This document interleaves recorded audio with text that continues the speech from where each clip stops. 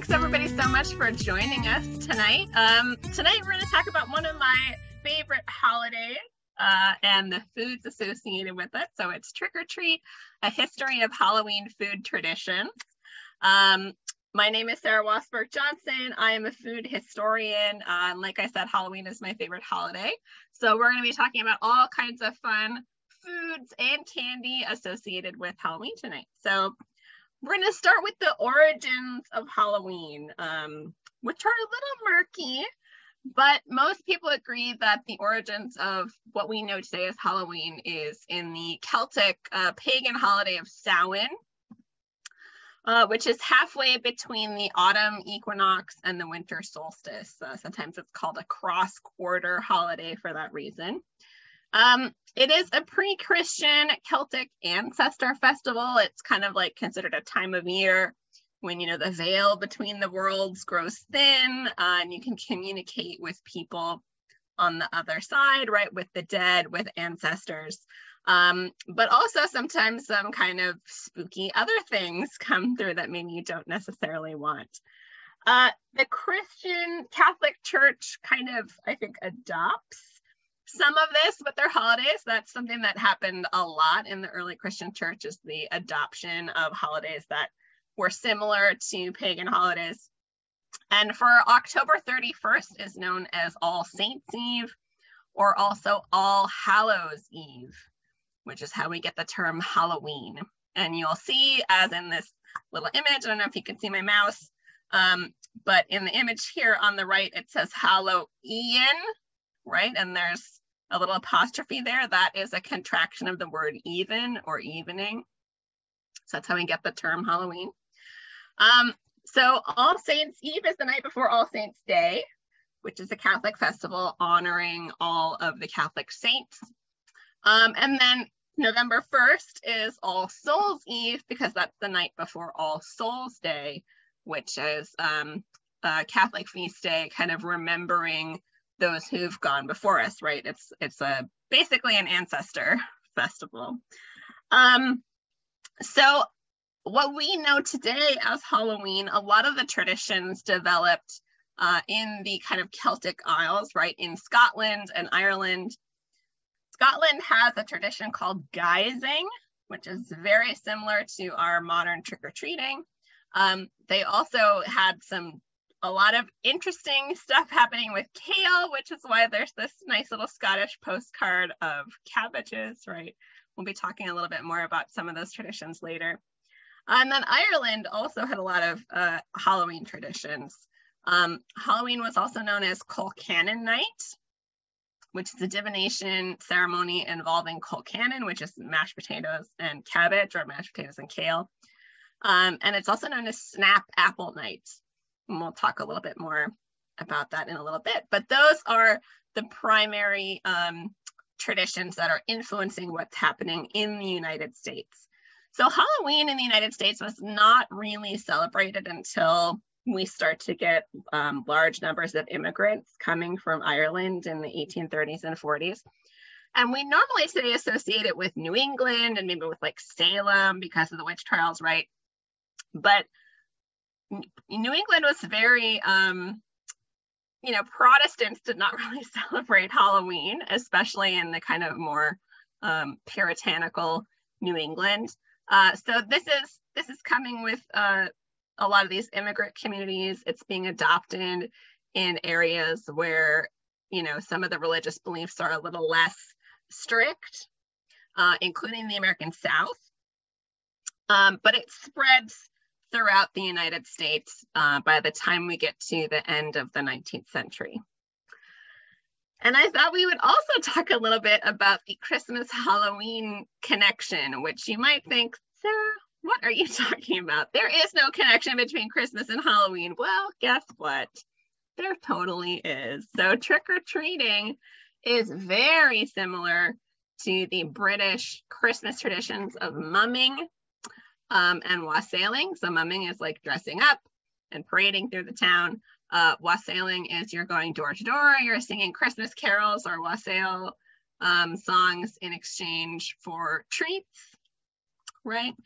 The game Snapdragon which I'll explain what that is in a little bit, was very popular as a 12th night, just part of the Christmas season game in the Elizabethan period. In the 19th century, it becomes a very popular Halloween game.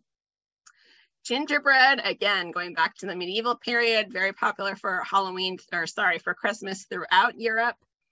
Gets adopted in the 19th century as kind of a typical Halloween food, I think in large part because of the color. It's a very dark cake, right? Popcorn balls, super popular throughout the 19th century, but mostly associated with Halloween until we get into the 20th century and they start to associate them with Christmas, like we have in this nice little advertisement from the 60s. And so here's some examples of how they're connected. So this is the first and last verse of the Gloucestershire Wassail Carol, right? So they're talking about their wassailing bowl, which is full of alcohol. And the last verse is, "Come, butler, fill us a bowl of the best, then we hope that your soul in heaven may rest.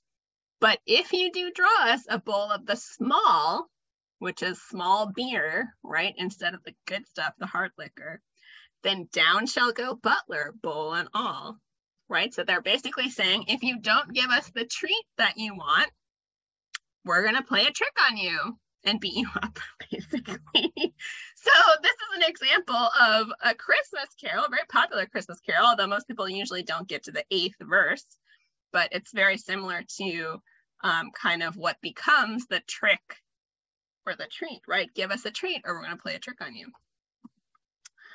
This is an illustration of the game Snap Apple. It's a 19th century illustration, but it's illustrating an Elizabethan family. So Snap Apple is basically you take a large shallow bowl and you fill it with raisins or almonds. Then you pour brandy over it and then you light the brandy on fire. And the object of the game is to snatch the burning raisins or almonds out, and then you can eat them. They're brandy soaked, right? So the alcohol is burning off, which is why kids are able to do it, but it's kind of a scary game. Brandy burns blue. It's very eerie. So I think that's kind of why it gets adopted more toward Halloween when it comes to the United States rather than at Christmas time. So this is a 19th century American postcard depicting a girl with her jack-o'-lanterns and she's playing Snapdragon. Halloween foods in the United States and in Europe are very seasonal, right? So we have pumpkins and squash being indigenous American foods are very quickly adopted in the United States. They're readily available in the fall. They store very well. Apples and cider also. Apples are very great. They're probably our best long storing fruit in the northern climes. And cider is another way to preserve apples. Nuts, also very popular this time of year, although we don't usually associate them now with Halloween. They were definitely associated historically. Popcorn, again, fall harvest. Popcorn is readily available. It lasts a long time. It makes a great snack. Kale and cabbage are also available this time of year, and there's all sorts of Celtic lore that grows up around those two things. And then, of course, we have our traditional root vegetables, turnips, rutabaga, potatoes, and carrots. And I found this great little fairy tale illustration of a couple of witches and some anthropomorphic vegetables, right? They all have their own little faces and legs and they're dancing around. So very typical early 20th century illustration. So let's talk about pumpkins, right? Pumpkins are probably the thing we associate most with Halloween today in the United States, and that is in large part due to the proliferation of the jack-o'-lantern, right? So the legend behind the jack-o'-lantern is a guy by the name of Stingy Jack. So he is the Jack of the lantern, right? Which is what jack-o'-lantern means. Stingy Jack is a guy who is stingy, like he doesn't like to spend a lot of money, and he has a whole series of encounters with the devil in this folktale. And Stingy Jack usually comes out on top of the bargain, right? So one example is he and the devil are drinking in a tavern, and Stingy Jack convinces the devil to turn himself into a coin so they can pay the barman. But then instead of paying the barman, Stingy Jack puts the devil as a coin into his pocket where there's also a silver cross. So the devil can't change back into the devil because he's trapped by the cross. And so he makes a deal with Stingy Jack to let him change back. So there's a whole bunch of these instances of Stingy Jack getting the best of the devil. And the end result is that the devil finally agrees not to take Stingy Jack's soul, right? But then when Jack gets to heaven, heaven's like, no, you're not a good person. We don't want you.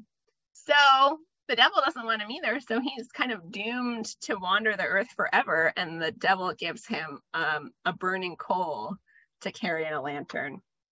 And that's where we get the Jack-o'-lantern. It's also very similar to the Will-o'-the-Wisp traditions, which is William of the Wisp. Wisp is an archaic word for a torch, right? Which is if you live anywhere near a marsh or a fen, right? There's lights that you can see in the darkness. It's usually like phosphorescent mushrooms, or sometimes it's swamp gases that light, right? But that's where those traditions come from.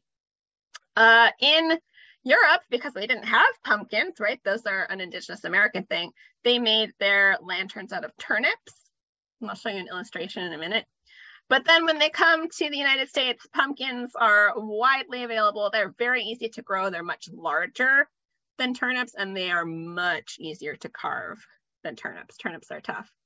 Other pumpkin things that we associate with Halloween historically is pumpkin pie. So nowadays we totally associate that with Thanksgiving, but you see it on a lot of historic Halloween menus and references to Halloween. They're talking about pumpkin pie. So this is a very sweet illustration. It's not that terrifying turnip lantern illustration you may be seen going around the internet. This is a late 19th century one. And this little boy is carving a turnip, right? Here's another turnip lantern already made. You can see these giant turnips in the foreground, right? This is the storage area. And the important thing to notice about turnip lanterns is that you carve the face first and then you hollow it out. Because if you try to hollow it out and then carve the face, it usually breaks or cracks or otherwise does not go well. So you always carve the face first. These faces are not necessarily carved all the way through. So it's just going to glow when you put the burning coal in it. And if you hollow it out enough, that the edges of the turnip, are thin enough that they becomes kind of translucent. So I think it's actually a little bit spookier in some ways than a jack-o'-lantern made out of a pumpkin. But it's a lot easier to carve a jack-o'-lantern made out of pumpkin because they're already partially hollow, which is not true of turnips. And then this is just a fun vintage postcard I found that's a little bit, when you start to think about it, you're like, so it's a personified pumpkin, right? And he's sitting down to eat a pumpkin pie, and you're like, that's kind of cannibalism. Makes you wonder if the pumpkin pie is made out of his insides. You don't know. It's kind of creepy without really thinking about it, right? Apples play a hugely important role in Halloween historically. I would argue that apples are actually more important than pumpkins when you're talking about the history of Halloween, even though you see them a lot, but apples, we're doing a lot more with apples in the period. So again, they're super available. They're long lasting. They're a cold storage fruit. And I had already mentioned that Ireland, they call Halloween Snap Apple Night. And Snap Apple is a game where you take two sticks and you kind of put them in a cross position, and you have strings with apples tied on them on one end. The other end, you stick a burning candle and you suspend it from the ceiling and spin it, and you're supposed to try and catch the apple with your mouth without getting hit in the face with a burning candle. There are safer versions. You have versions like this. This is a early 20th century postcard, and so they're in 18th century fancy dress, right? This is a fancy dress Halloween party, a costume party. And so the guy has an apple on a string, and so the girl's got to try and get it with her mouth without using her arms, right? And so you see that version. There's also a version where it's the spinning cross with apples, but then instead of a lighted candle, they have a little sack of flour. So if you get hit in the face, you get covered in flour, right? And everybody knows that you got hit in the face. So slightly less dangerous, but no less humiliating. We also have bobbing for apples. And so a lot of these things are not necessarily directly associated with Halloween, but they're, games of skill. They're very difficult. So people kind of have to make a fool of themselves to make the attempt, and that's funny. And so that's, I think, kind of half the fun is both playing and observing other people play. But it's also an opportunity to do some courtship, right? Like we see in this picture. Halloween historically was very associated with romance, which maybe comes as a surprise to a lot of people. But it's an excuse for young people to get together, to have fun. Some of the social mores are maybe a little bit more relaxed. And it's just, the harvest is over. It's like a good celebration before the wintertime. So bobbing for apples, obviously you are floating apples in a large container of water, and again, trying to get them with your mouth. There's a couple of ways you can do it. Some people are going to try and bite the stem. Some people are going to try and create suction with their mouth and get it that way. Some people are going to shove their whole head in the water and try and trap the apple between their mouth and the bottom of the tub. So, I think it's a game for maybe the younger generations, especially for young boys to kind of show off their prowess, right? But then also, if you're sticking your head in the water with another person, it's a way to get close to them. So we do also have slightly more edible uses for apples. We have candy and caramel apples. Caramel apples come later in the late 19th, early 20th century. Candy or candied apples are more common earlier on. And this is probably one of the most famous images of Snap Apple Night. It's by an Irish artist named Daniel Maclise. He publishes it about 1833, and he attended a Snap Apple Night celebration in Ireland in 1832. And this is his kind of recollection. And there is a lot of stuff going on here. Primarily that they are playing Snap Apple. And I don't know if you can see, I have a zoomed in version in the next slide, but here's the stick with the candle on it, and then the other sticks with apples. These apples are just stuck on the end of the stick, and it's coming down from the ceiling on a string. We are bobbing for apples. In the foreground here, they're playing music. Over here, there's kids eating stuff. These girls are kind of watching what's going on. These girls are reading the lead, which is where you melt lead on the open fire and drip it into water, and the shape of the lead tells you something about your future. This courting couple, you can't really see, is doing some chestnut divination, some nut-based divination, which we'll talk about. And then it's hard to tell what's going on here. I can't tell if this is a mirror with a person in, or if it's part of her shawl. But mirror divination was also a thing that happened at Halloween. So if I can click properly. So this is a zoomed in version, and this is the text that accompanied it in the catalog. It says this was inspired by a Halloween party Daniel Maclise attended in Blarney, Ireland in 1832. And it said, there was Peggy dancing with Dan while Maureen the lead was melting, right over here in the corner. To prove how their fortunes ran, with cards could Nancy dealt in. So there must be some card reading somewhere in here. There was Kate and her sweetheart Will. They're in nuts, their true love burning. So they're doing their nut divination on the hearth. And poor Nora, though smiling still, she missed the snap apple turning. Right, so just a fun little rhyme about everything that's happening in this image. There's also this much less fine copy that was done by Currier and Ives. I mean, look at this guy's face. It's just not a good copy of it, but a little bit clearer. And so they're still reproducing this into 1853, right? Even though it's a reproduction of an 1830. So 20 years later, they're still making versions of it. And you can see what's happening a little bit clearer in some of these spots. So there's this kid tickling the guy playing the fiddle with a feather in his ear, and the kids are bobbing for apples. The boys are the ones who are actually getting wet. The girls just kind of watching. There's people playing music. There's dancing. Kids watching. This little boy is peeking in whatever's in this sack, right? So it's a very mixed age group, and the courting couples are the focus of the painting. So these are just a couple more images of different versions of Snap Apple. Right, here's the cute one from 1908. So it's just apples on a string, and they're cooperating, right, to get their apple. This is another cute little girl, probably from the 1920s or 30s. Again, Snap Apple. So you see it a lot in the tropes. And then, of course, bobbing for apples. I love this image because these girls are looking pretty skeptical about bobbing for apples, especially this girl. This one's like, yeah, come on, do it. And she's like, I don't know. Right? That's how I would be.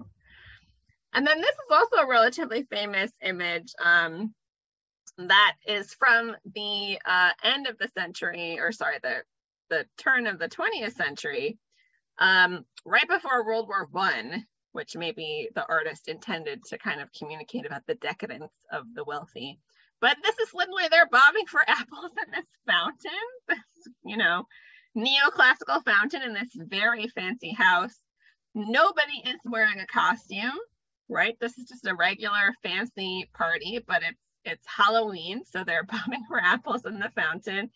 And then I think this is a reference to mirror divination. So the trope for this divination is if a girl goes into a darkened room at midnight and holds a candle in front of a mirror, behind her she'll see the man she's going to marry, right? And so I think she's holding this candle up in front of this mirror, and maybe this guy's trying to be like, oh, look, here I am. You're going to marry me, right?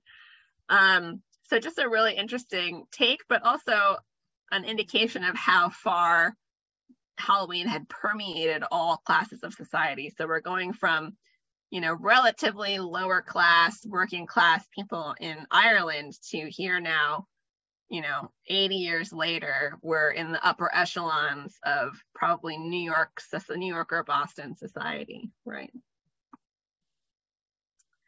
Oops, I went backwards instead of forwards. Okay, so I made a reference in the Daniel Maclise painting to nut divination, right? And you might be like, what, nuts? Who talks about nuts at Halloween? Well, people did historically. So fall was definitely the harvest time for nuts. We had Nutting Day, which was September 14th, and that's traditionally the day that hazelnuts are ripe in the British Isles. September 21st is the Devil's Nutting Day, which is the day apparently that you were not supposed to pick nuts. And then September 29th was known as Crack Nut Sunday, which, believe it or not, meant that you would eat nuts in the shell in church. And, one wonders how the person was able to do their sermon with all the noise of people cracking and crunching on nuts, but that was a thing. Halloween is sometimes also known as Nutcrack Night. That's one of the Scottish names for it. And a very traditional thing to do is chestnut or nut divination in general, but usually with chestnuts, which is what is happening here. These are the chestnuts, and they're like, oh, uncertainty, hope, oh, despair. They shot apart from each other, happily ever after, right? So the chestnut divination is you take two nuts, one for you and one for your romantic partner, and you put them on the hearth quite close to the fire. And as they heat up, what they do gives you a clue to your future. But the basic gist of it is if they get closer together, that's a good sign. If they fly apart, that's a bad sign. If one of them flies apart from the other one, that means that person is going to leave or dump the other person. So just a fun thing to do to figure out if you're with the person you're supposed to be, right? And then also people were consuming a lot of nuts. Here in the United States, do you see like recipes for nut bread, lots of walnuts, pecans, peanuts especially, and peanut brittle. Again, we normally associate that with Christmas, right? I didn't put that on my Christmas list, I probably should. But peanut brittle in the period was very much associated with Halloween. And then you also see a lot of references to peanut butter, particularly the types of Halloween menus where you're serving sandwiches. Cream cheese and nut bread was a very popular party food in general. But you start to see that, and also peanut butter sandwiches, like peanut butter and bacon sandwiches. That's like a pretty Halloween-y style thing. So a couple more postcards. So this is a fun little one of a lot of stuff going on. So they're bobbing for apples. This kid's playing Snap Apple Night with himself, right? And this older girl is doing some nut divination, right, on the hearth. And then there's some ghosts and a lot of jack-o'-lanterns, right? So it's just greetings for the day. Well, very clearly the day is Halloween. We also have a lot of association with Halloween of popcorn. I couldn't find any good images of Halloween and popcorn, but I found this awesome one of a girl dressed up as like the queen of corn, right? So popcorn, historically very popular as a snack in the United States, dating back all the way to indigenous people who were the ones who invented and cultivated the specific type of corn that creates popcorn. The corn harvest is happening in the fall. And you get the development in particular of like basically candied popcorn in the form of popcorn balls. First made with molasses, and then as white sugar becomes more available, made with a sugar syrup. And then as we get into the 20th century and corn syrup becomes available, made with corn syrup. A lot of them were made as a pharmacy snack. Pharmacies in the 19th century really started to branch out into soda fountains, into candy making, stuff like that. And popcorn balls were kind of in that same realm, but people did also make them at home. And then we do get caramel corn, but really not until the 20th century. Popcorn balls predate caramel corn by quite a bit. What we know today as like Cracker Jacks, though, caramel corn is really a late, very, very late 19th, early 20th century invention. You also sometimes see it referred to as candied corn in recipes and references. So this was the earliest reference I could find to popcorn balls. There was another reference to a historic cookbook from the 1860s online, and I went to that historic cookbook online and there was no popcorn ball recipe in there. So I don't know where that reference came from. But this is a very early one. It's from 1875. It's in this crazy San Francisco cookbook, which is also like how to make everything in your life, basically. But this is almost certainly designed, this recipe is almost certainly designed for sale, right? Because why would you make 100 popcorn balls unless you're going to sell them? And it's also calls for gum Arabic, which is, some households might have had access to that, but mostly you're getting that from the pharmacist. So this is probably a recipe for a pharmacy to make popcorn balls to sell. Okay, now we can talk about devilish foods, right? These are not 100%, they don't originate with Halloween, but you do start to see them pop up on Halloween menus, I think in large part because of the title. Deviled foods go back pretty far in England in particular. Deviled kidneys are super old. Deviled eggs are a little less old. And then we have things like deviled ham and crab. Deviled when we're talking about savory foods, almost always means the addition of either cayenne pepper, chili sauce or chili powder, or dry mustard powder, which is quite spicy. If you've ever had it, or if you've ever tried to make a mustard out of like Coleman's mustard, dry mustard, it's like a hot mustard, right? So it's the deviled is in reference to the spice. Devil's food cake is the opposite of angel food cake. So angel food cake becomes popular in really the second half of the 19th century. It's very light, very airy, very white cake.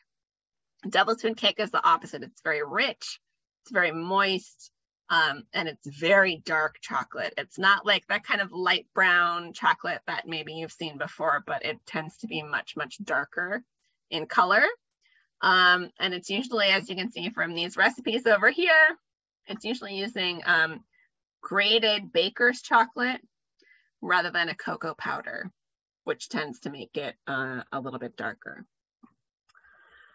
This was super fun and interesting. This was the earliest reference I could find to the phrase deviled eggs. So stuffed eggs, like what we think of as deviled eggs today, are historically called stuffed eggs. They've existed since, like, ancient times. You take a hard-boiled egg, you take the yolk out, you mix it with a bunch of stuff, you put it back in the white.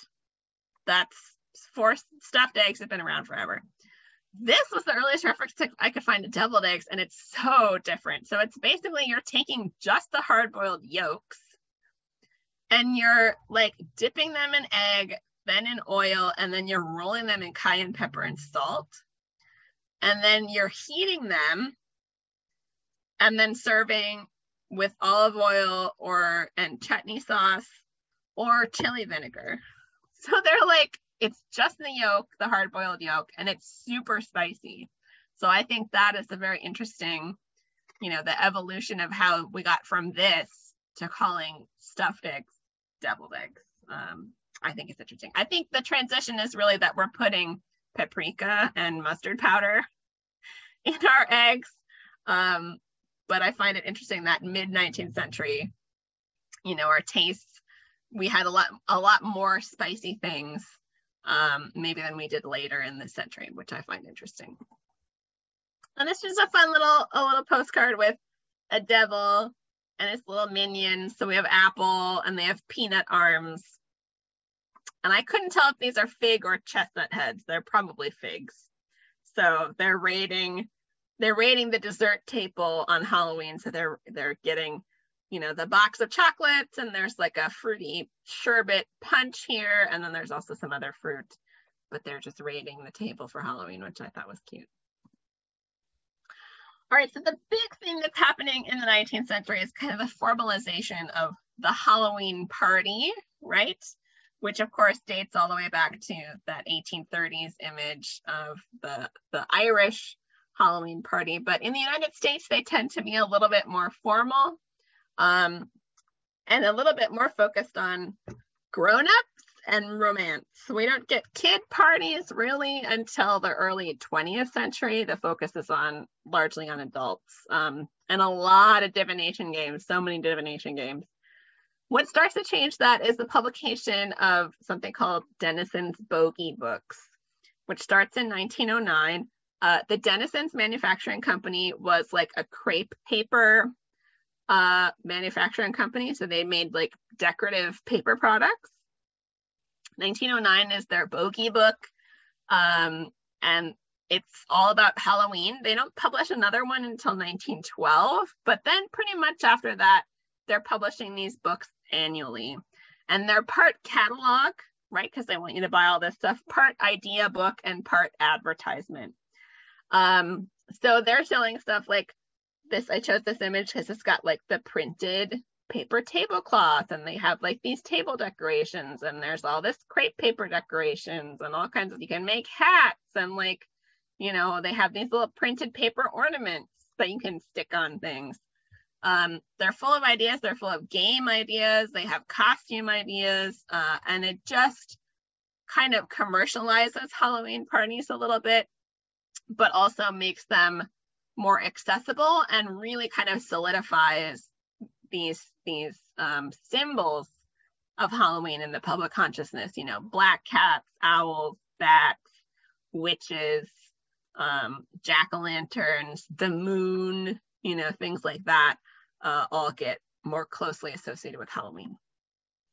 Like I said, you start to get the shift to more children-oriented parties in the early 20th century, and for sure post-war, it's all about the kids. Interestingly, menus at these Halloween parties tend to be like just regular party food that maybe you gussy up a little bit to make it more Halloweeny, or maybe it's a little bit more seasonal than you might do otherwise. But there's not a lot of special foods outside of desserts that are associated with Halloween parties in this time period. Home economists have a huge impact on parties in general and entertaining in general in the early 20th century. Halloween is no exception. There's a lot of obsession with like orange and black, or yellow and black. themed, you know, like the food is all white or all yellow or all black or like combination of both. And also a lot of it is about presentation and looks and decoration more so than like how the food actually tastes. So these are a couple of Bogey Book covers. I did a whole blog post about Bogey Books if you want to learn more about them. This is an example of an interior decoration for a hall. You can see why the Bogey Books were popular, but also like how the Denizens company is making money off of them, because it's like you can buy all of this stuff from Denizens, right? And if you don't want to buy it, they'll show you how to make it out of their regular crepe paper products. These are a couple of sample Halloween menus. This one is kind of a joke menu. So it's 3 different menu options, but it's the same foods, just in a different order. So it's like you play a trick on your guests that they think there's 3 different options for the menu, but it's all the same foods, right? But it's very typical party foods, you know, celery and olives and salted almonds, chicken salad and aspic, right? Oh, there's a witch sandwich. So is that just a sandwich? You know, is that just a title, or is it actually Halloween themed? We don't know. You know, and then biscuits and macaroons and a demi-tasse of coffee, right? That's very typical party food in general. This one is supposedly for a Halloween party at home. It's a little elaborate, I think, for a Halloween party. So we're starting off with baked oysters and graham sandwiches. Graham bread is like a whole wheat bread. It's very dark, so it's probably just bread and butter, but it's whole wheat. Then we have roast turkey and chestnut stuffing with baked apples and cold rolls, right, bread. Then we have a little break with salted almonds and olives. Then we have another course of tongue salad, like, so that's probably smoked beef tongue, probably, you know, chopped up in mayonnaise. A cabbage salad, a hickory nut cake, autumn cake, Halloween cake, ice cream, coffee, chocolate, and then a whole bunch of candies, and then fruits, russet oranges, russet apples, melons, and then again, nuts and raisins, which is very typical to end a fancy meal with fruit and nuts and dried fruit, right? No cheese though, which would have been typical too. So this is an example of kind of what Halloween decorating and Halloween parties looked like in the period. And you can see kind of some of the Bogey influence. So we have like these printed cutouts of a jack-o'-lantern and owls. And there's also printed cutouts of like a cat and a jack-o'-lantern right up here. And then someone has made an artistic fake pumpkin. And we have some little cats, you know, on our cutlery, it looks like here. But otherwise, it's just like little bonbons and coffee, right? Very typical party fare. These are a couple other illustrations from the American Cookery magazine, which is also known as the Boston Cooking School magazine. So this is like very home economist. So like, oh, we're gonna have a Halloween cake. It's just a regular cake, and then we put some Halloweeny cutouts on it. Or, oh, we're gonna have jack-o'-lanterns, but it's literally like an orange peel that we cut a face in, and then we fill it with sherbet. You know, so it's more about the look of things necessarily than the taste. That's very typical of the period. So at our Halloween parties, it became very fashionable in the 19th and early 20th century to do these kind of very old-fashioned divination games, right? So one was apple peeling. So you would peel a long strand of peeling from an apple and toss it over your shoulder. And then however it landed was supposed to be like the initial of the person you were going to marry. Kale in Scotland, and to a lesser extent in the United States, this is mostly in Scotland, there was a whole bunch of divination. So you would like pull the kale up. In the fall, that's often how you would store it, is you would pull it up by the root and then hang it upside down. They did this with cabbage and kale, and that was supposed to help it keep longer in like a cool root cellar. But like how long the stalk was, what the stalk looked like, how many clumps of dirt were on it, that would tell you something about your future. If you took a piece of cabbage or kale and put it under your pillow, then you were like going to dream about the person you love. And then in Ireland in particular, they would have Colcannon night, right, where you're making a giant batch of Colcannon, and they would put it in a big heap, and whoever was the cook or the host would like stick charms in the mashed potatoes, and when you took your serving, you got a charm that would like tell you about your future, right? So like if you got a ring, you're gonna get married. If you got like a thimble or a button, you're gonna be like a spinster forever. If you got a coin, you're gonna be rich, you know, stuff like that. We already talked a little bit about chestnuts, right? But nuts on the fire and how they pop or move is also divination. There was the development similar to the Colcannon thing of a dumb cake or Halloween cake, which is basically you bake a cake with charms in it. And then when you get a slice, your charm again tells you your future. And then they would have dumb suppers, which I think is really probably quite closely connected to Samhain, of having basically like setting a place at the table for your ancestor, right? On the one night of the year when they can maybe actually visit you from beyond the grave.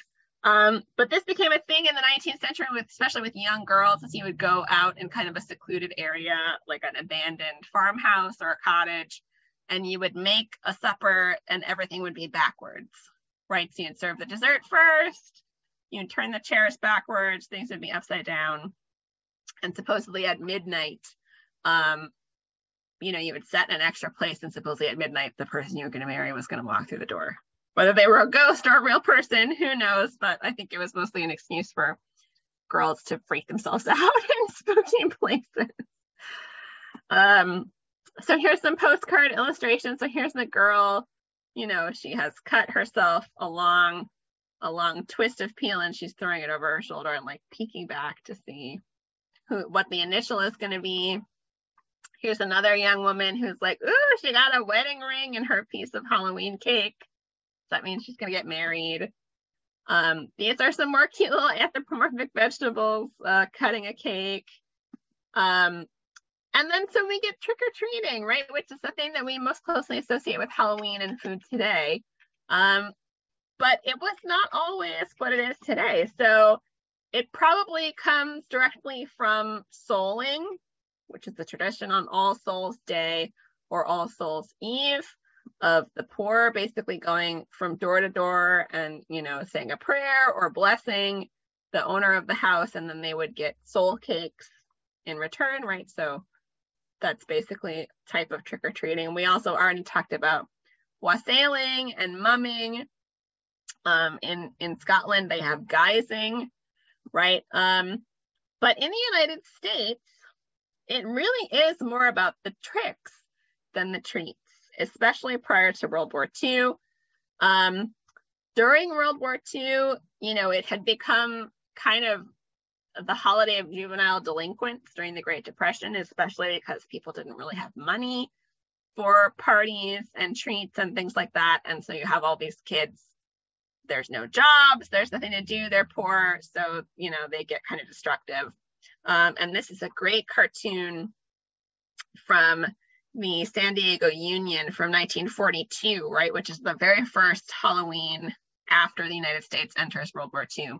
And it's the ghosts of the Axis powers, right? So there's Emperor Hirohito, Adolf Hitler, and Benito Mussolini from Italy, and they're saying, do something destructive this Halloween, you'll be helping us, right? So if you're destroying things that are rationed, if you're letting the air out of tires, if you're wasting soap to soap windows, if you're breaking stuff that can't be easily replaced, you know, if you're spoiling food or whatever, you're aiding the Axis powers, right? And so there's this little cat up here who's saying, you're an American, don't listen to those goons. So there was a lot of rhetoric during World War II about not doing the trick and prank part of Halloween. And part of that shift was to focus more on other things for kids to do. And so you get trick-or-treating, you get Halloween costume parades, and more like community-minded stuff to try and get kids to not go out and, like, you know, set fires in the middle of the road and stuff like that. Trick-or-treating also post-war is developing in suburbia. You have this huge influx of just residential neighborhoods with sidewalks and a huge influx of people who are all kind of the same age. They're all having kids at the same time. It's a safe area. And so kind of our American ideal of trick-or-treating comes specifically from this time period and specifically from the suburbs. You're not, if you live in an apartment, where are you going to trick or treat? If you live in a very urban area where it's mixed use, where are you going to trick or treat? It's not single family homes on a tree lined street with sidewalks necessarily for everybody. So there is a little bit of a class divide and a racial divide with trick or treating too. Candy companies definitely run with the whole idea of trick or treating. Post-war, they're making fun size stuff. They're doing all kinds of advertising specifically about Halloween and Halloween parties and trick-or-treating. And by after World War II, Halloween is pretty firmly entrenched throughout the United States as probably the most popular secular holiday in the country. So that brings us to our Halloween candy. I love this little meme that I found on the internet, so I put this up here about, how kids judge you for your Halloween candy offering. So like I said, it kind of starts in pharmacies are the main candy producers until really the second half of the 19th century, and we start to get more specialization in companies like Hershey, making candy for a national audience. But pharmacies start out, they've got chocolate, they're making wafers like Necco wafers, they're making cream-filled candies, popcorn balls, candied fruits, jellies, things like that for commercial consumption. People are also making homemade candy and treats, popcorn balls, peanut brittle, candy apples, pinoche, pralines, candied nuts, fudge, pies, cookies, gingerbread, all that fun stuff. But like I said, commercial companies really by the early 20th century are kind of taking over.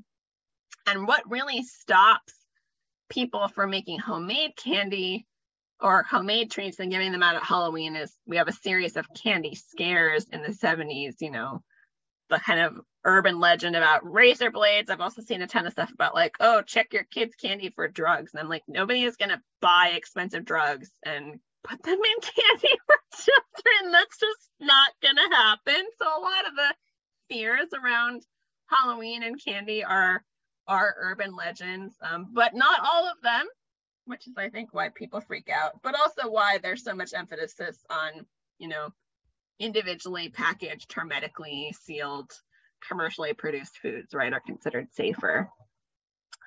Interestingly, I love this one that, some of the most hated candies tend to be the oldest, right? And I think the association with older people too, they're the less popular, usually less chocolate brands. Everybody loves chocolate for Halloween.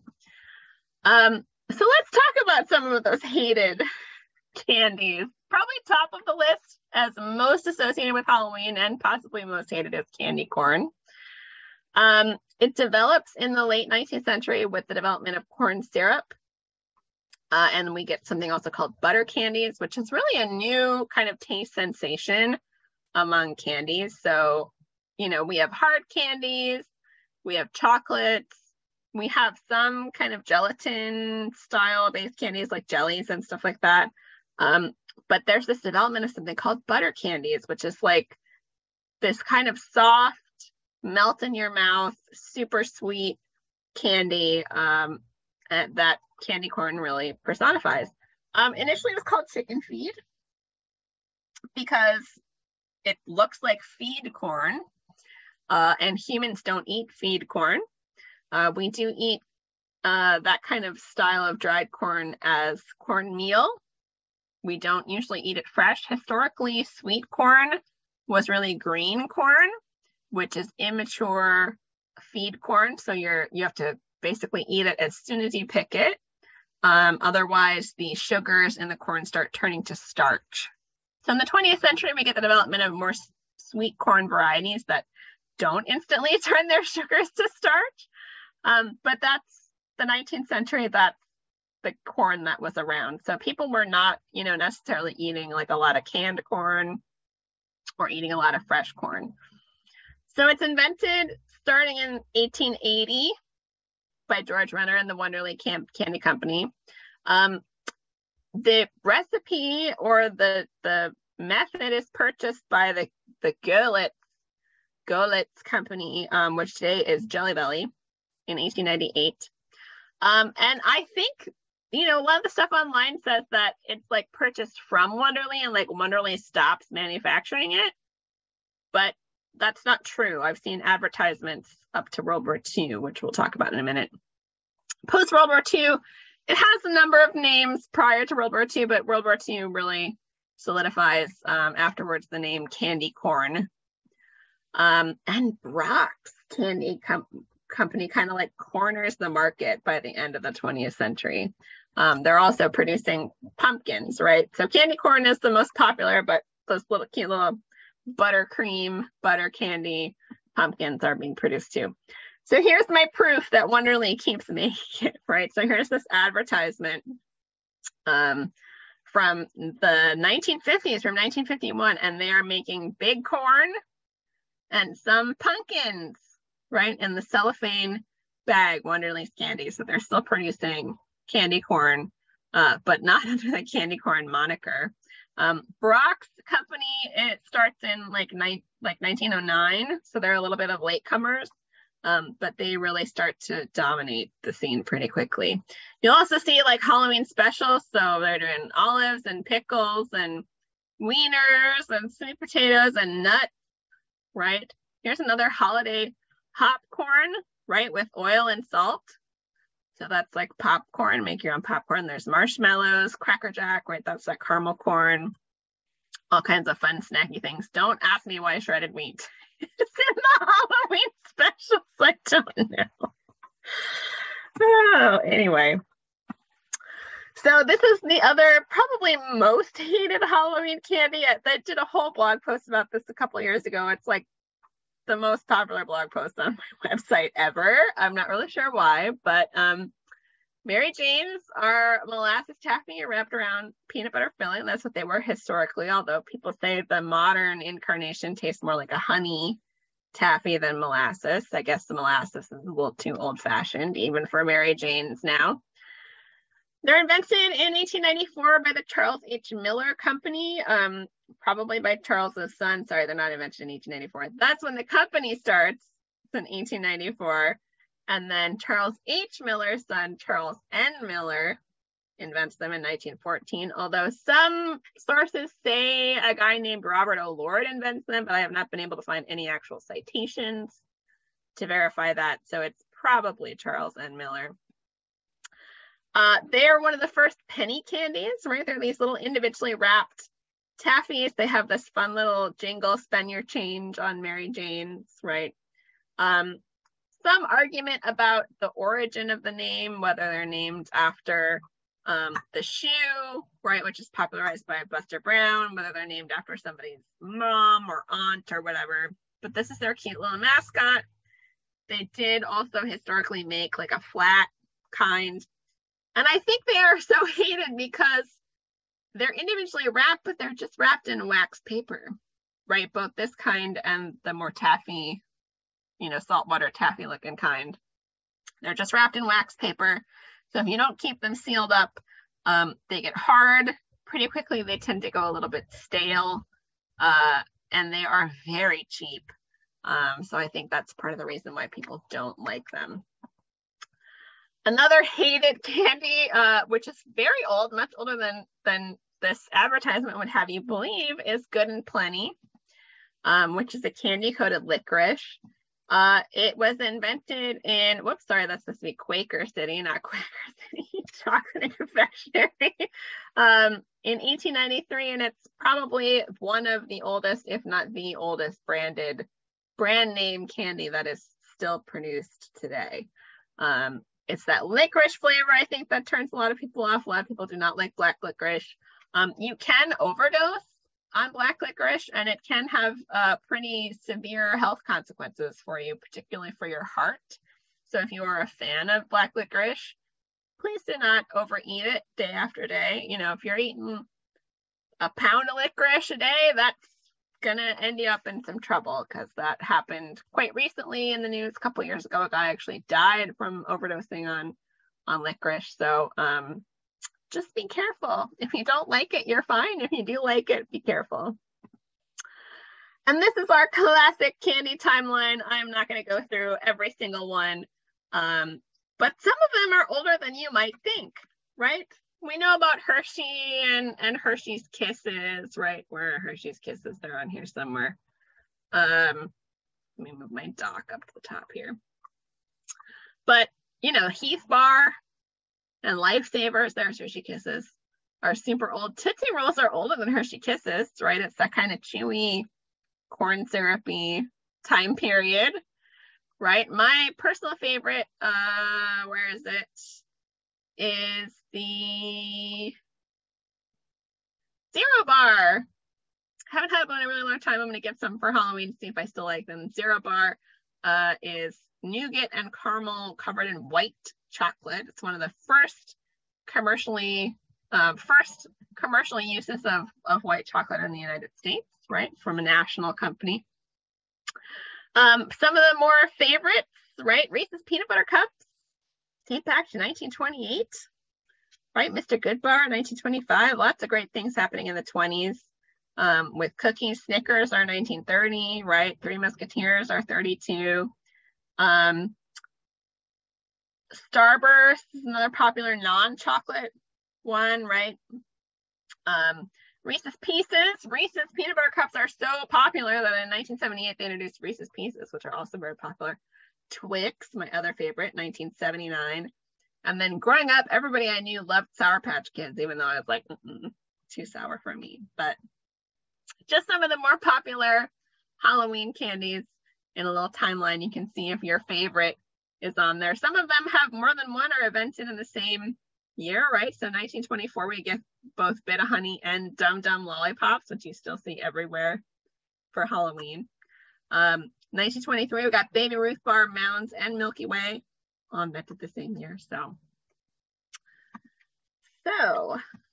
come on, Clicky. So what's the future of Halloween, right? We've had some big societal changes, especially in the last couple of years with COVID. And our housing patterns are changing. Our birth rate is changing. We've had the development, especially since the 1980s, of a lot of curfews and anti-teen laws on Halloween, which makes me sad. I know they're probably trying to, head off at the pass any pranks, destructive pranks that teens might be doing. But I'm like, dude, let the teenagers trick or treat, right? It's keeping them out of trouble. Please give candy to any teenagers that show up at your door. There's also increasing societal distrust. We don't trust our neighbors. People don't want to answer the door when somebody comes to knock on the door, right? Because you don't know who it is. So we've developed some trick-or-treat alternatives, like the trunk or treat. You see happening here, often hosted by fire departments or EMTs or police departments or, PTAs, things like that. People are trick-or-treating in malls. A number of years ago, I accidentally went to the mall the Saturday before Halloween, and it was full of children in costumes, and I got no shopping done. I just left. And there's also this prevalence of like people traveling to good neighborhoods to trick-or-treat, right? Good neighborhoods being neighborhoods where people are decorating, where there's sidewalks, where people are known to have candy, where people, there may be wealthier neighborhoods, which brings up, some issues of class and sometimes issues of race, like people complaining about people not from their neighborhood coming to trick-or-treat in their neighborhood. And then, of course, COVID put a damper on everything, especially before the vaccines were available, because it was just, you didn't want strangers coming to your door, right? We are starting to see the return of Halloween parties, especially among young people. and not just like, you know, an excuse to wear a costume and get drunk, but people are spending more money on decorating, especially during COVID. That was like a way to communicate with your neighborhood, was to decorate your house for the holidays. Halloween stuff in general is just super popular, but it seems today the emphasis is more on decoration and less on food, right? So I love Halloween food. I love vintage Halloween food. I'm hoping that more people kind of adopt some of those older style snacks in the future. So that's my talk. Yep. And again, your website's thefoodhistorian.com. Mm-hmm. Perfect. Okay. Well, thank you for everyone who attended. And thank you so much to the Friends for supporting our program. And thank you to you, Sarah. Appreciate it. Yeah, thanks for having me. It was fun. Okay. Thank you. Have a great night, everybody. Yeah. Good night.